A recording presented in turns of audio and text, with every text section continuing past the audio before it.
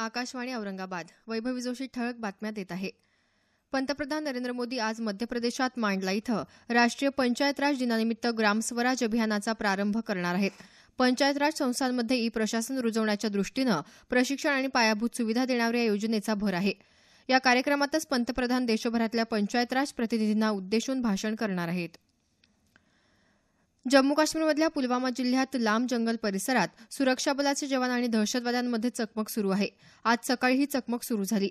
या भागात 2 ते 3 दहशतवादी लपले असल्याची शक्यता असून दोन्ही बाजूंनी मोठ्या प्रमाणात गोळीबार सुरू असल्याचं याबाबतच्या वृत्तात म्हटलं आहे. ज्या वसतिगृहात अनुसूचित जाती, अनुसूचित जमाती, इतर मागासवर्गीय विद्यार्थ्यांची संख्या 2/3 असेल अशा वसतिगृहातला प्रत्येक विद्यार्थी दर महिन्याला 15 किलो धान्य अनुदानित दरानं मिळवण्यासाठी पात्र असेल, असं केंद्रीय अन्न आणि सार्वजनिक वितरण मंत्री रामविलास पासवान यांनी सांगितलं आहे. ते काल नवी दिल्लीत वार्ताहरांशी बोलत होते.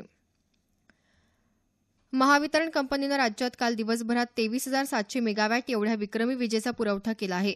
वीज यंत्रणेचं मोठ्या प्रमाणात सक्षमीकरण आणि आधुनिकीकरण तसंच या यंत्रणेच्या देखभाल आणि दुरुस्तीची कामं नियमितपणे केल्यामुळे हा पुरवठा करणं शक्य झाल्याचं महावितरण कंपनीच्या वतीनं सांगण्यात आलं आहे. कठुआ उन्नाव इथल्या अत्याचार प्रकरणातल्या आरोपींना कठोर शिक्षा व्हावी या मागणीसाठी हिंगोली जिल्ह्यात काल निदर्शनं करण्यात आली. वसमत तहसील कार्यालयावर काल सर्वपक्षीय मोर्चा तर आखाडा बाळापूर इथं जातीय मेणबत्ती मोर्चा काढून पोलीस प्रशासनाला निवेदन देण्यात आलं. संक्षिप्त बातमीपत्र संपलं. आमच्या नंतरचं बातमीपत्र दुपारी 1 वाजता.